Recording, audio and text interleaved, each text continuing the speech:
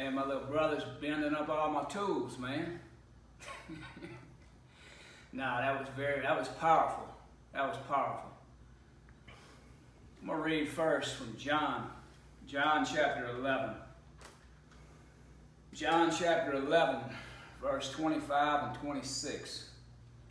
Jesus said to her, I am the resurrection and the life. The one who believes in me will live, even though they die. And whoever lives by believing in me will never die. Do you believe this? The Bible says that if we're in Christ, if we trust Him as Savior, then we will experience victory over death. You know, at the time when Jesus was crucified, the disciples was a group of men that was very frightened. They actually went into hiding. They were scared for their life. They went from that to being strong and bold and courageous and going and spreading and preaching the gospel everywhere.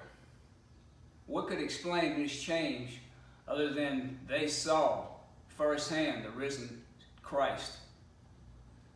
Then you look at the Apostle Paul. This man was a violent man that persecuted Christians, tried to murder them and throw them in prison. He went from that to the greatest apostle ever. What was it that made this change in him? It was whenever he met the risen Christ on that Damascus road in Acts chapter 9. Another proof of the resurrection is the empty tomb.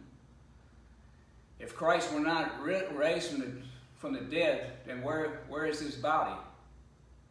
You see, the disciples and many other people saw the tomb where he was buried, and when they returned, he wasn't there. And don't you know that if them religious rulers could have produced the body of Jesus, they would have done so in a second? Because that would have stomped out the Christian movement right then and there.